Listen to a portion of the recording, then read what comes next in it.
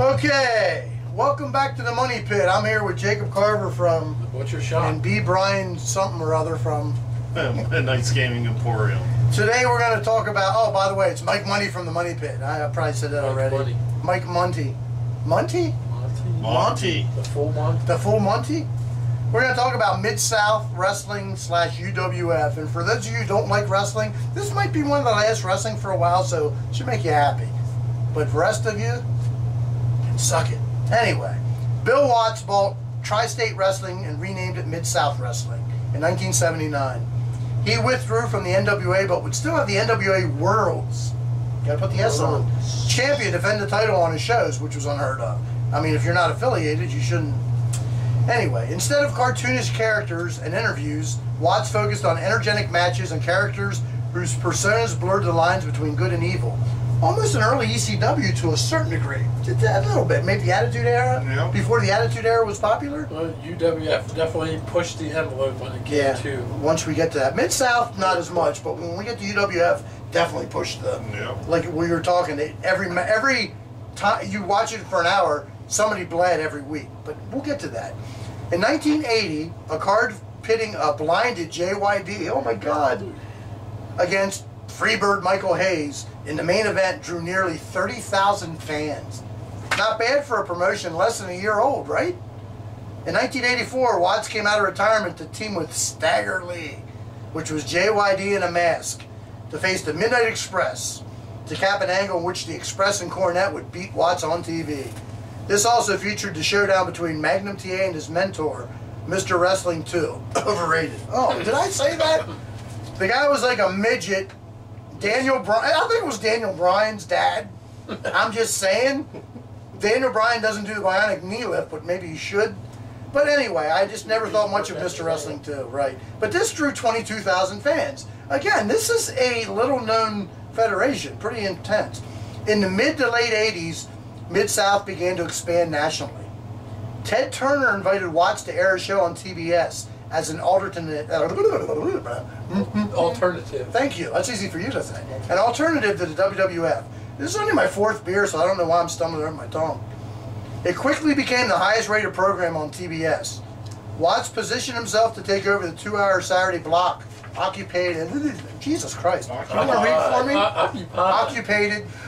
Occupied by the WWF, but his luck ran out when former Georgia promoter Jim Barnett, piece of shit, helped broker a deal that allowed NWA promoter Jim Crockett Jr. to buy the time slot from McMahon, which forced the elimination of Mid-South Wrestling on TBS. Watts made one more attempt to go national the following year, when Mid-South would become the Universal Wrestling Federation, or UWF. All hell's breaking loose in the UWF. In 1986, way to go, JR. A lot of former WCCW stars came over, but they could not compete against Crockett and McMahon, partially because the oil-based Oklahoma economy went in a severe recession. In 1987, Watts sold the UWF to Crockett after losing $50,000 a week out of his own pocket, according to him. This is when they tried to unify the UWF title. It would have been Dr. Death Steve Williams, overrated. Oh, wait a minute. We already did that. Against Flair, and supposedly had one match for 30 minutes, and Flair said, I ain't wrestling him again. Because to say Dr. Death was stiff is like probably a little, what else could you say?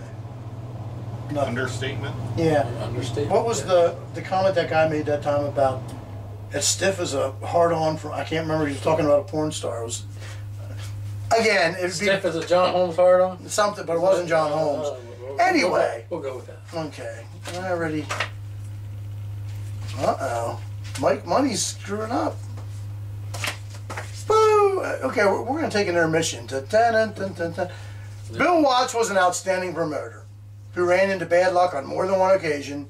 As a commentator, he sucked ass, but as a promoter, he was great. He always said he wrestled for all the main guys, and he took everything he liked from them and threw out everything he didn't. And my guess, I've never heard of a wrestler bitch about him that wrestled for him, so I think he was probably a really good guy. Junkyard Dog was the biggest star in Mid-South, and one feud that comes to mind was Butch Reed. Reed actually painted him yellow and tarred and feathered him in the next show, and it would culminate in a ghetto street fight, which was the worst ending I've ever seen in a match.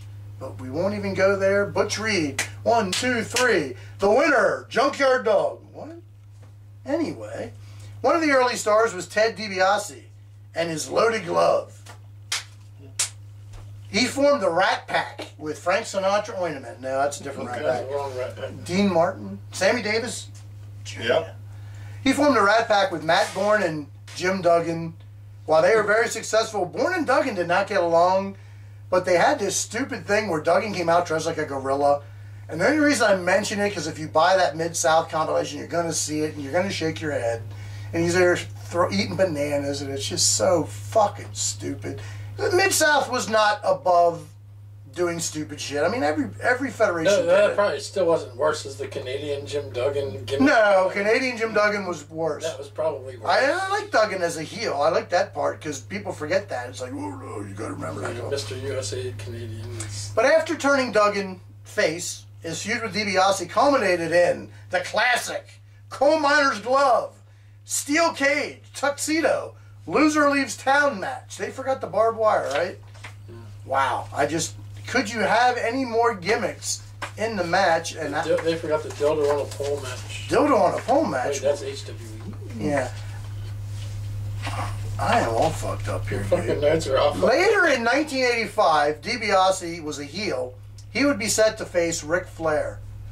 Woo! For the NWA World's title. Worlds. But would get posted by Dick Murdoch. Dirty Dick? Dirty Dick Murdoch. Before the match and bleeds profusely from the forehead. He gets bandaged up in the back and comes out and puts on a good match and becomes a face. Sort of sounds like Parker Bradley. Who? Does anybody remember that bum? Yeah, exactly. Mike Money? Yeah. No, You mean Mike Money was all right. Parker Bradley was a bum. Mike Money's alter He's a ego. bum. He's a bum.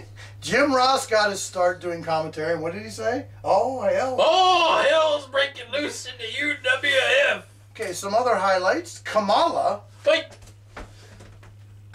Go ahead and give me I'll let you give me the do I chop. gotta do that? Yeah, give me the chop. Oh! He actually body slammed Andre the Giant. I know no one's supposed to believe he did it. I watched it. A huge feud between the Midnight Express and the Rock and Roll Express would start here. I thought for years it was started in the NWA. So this was interesting.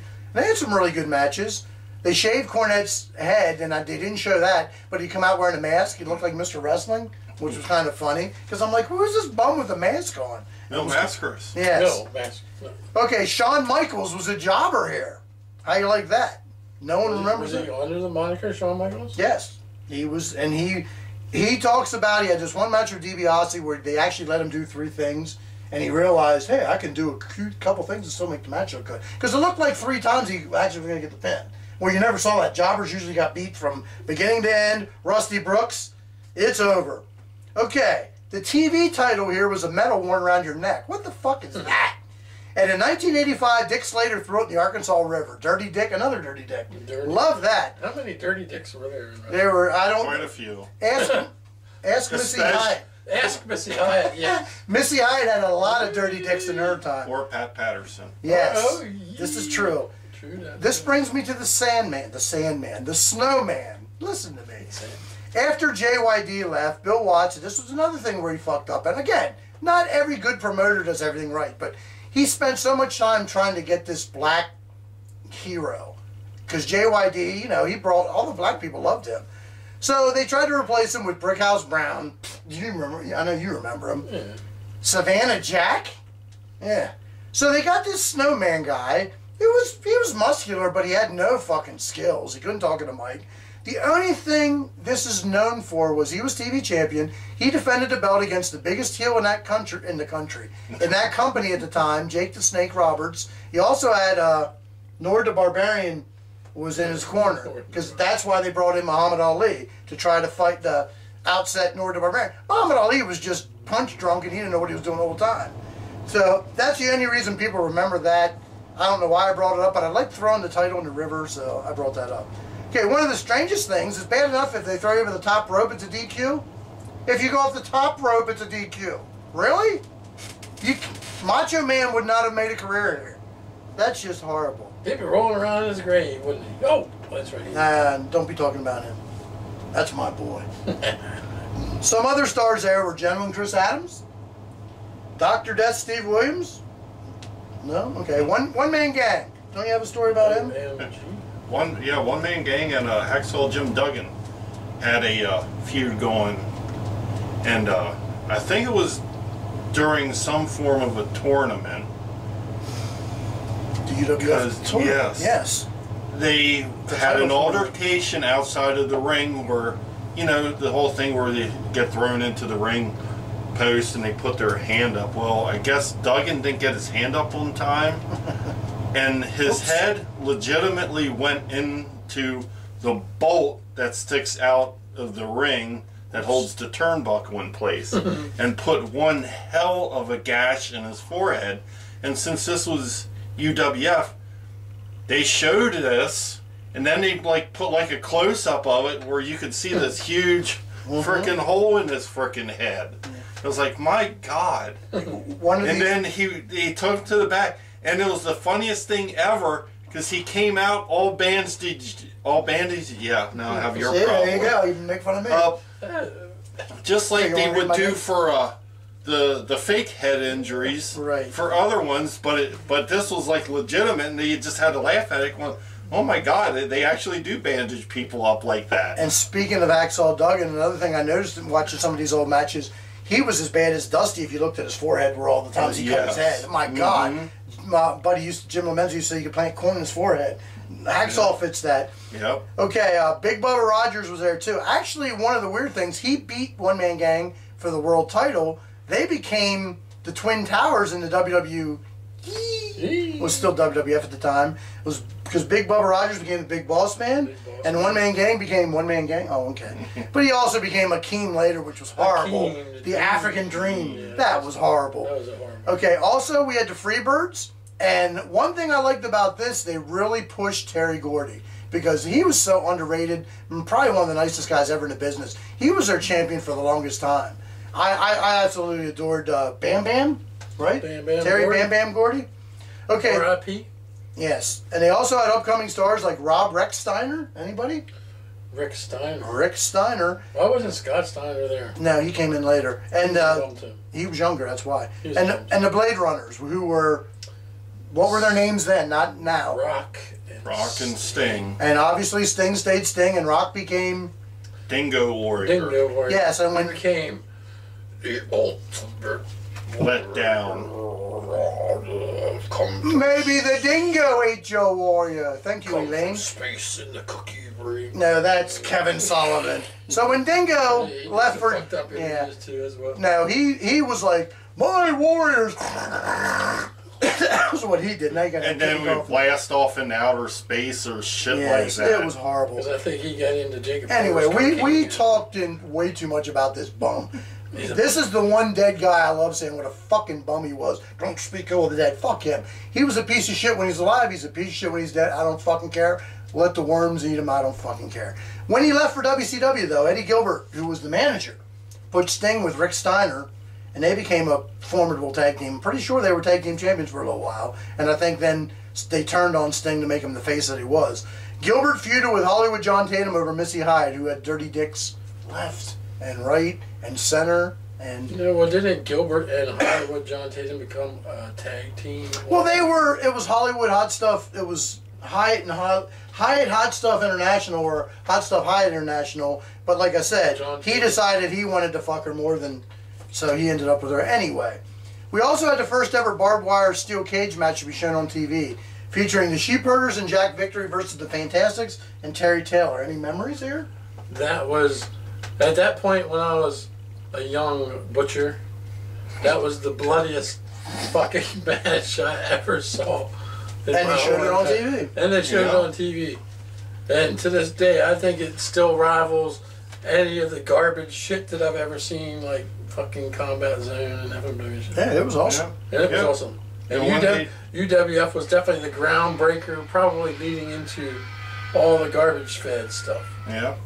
And the one sheep herder, what do you think it was, Butch? Yeah, maybe Butch. Butcher, look, one of them, I guess, cut his tongue open on the barbed wire because, you know, they have to be, their little gimmick, even when they went to the WWF then, was always like biting shit and having their tongue out. Yeah. And I guess they got a little bit carried His away. tongue out at the wrong time. He got it cut up on the Barbed wire. Okay, which brings me to Terry Taylor. This is, I love telling this story, and I wish we could actually show him saying it, but I don't want sued by the one person that actually owns Mid-South. Anyway, he was set to wrestle Ric Flair for the NWA World's title at the Louisiana Superdome.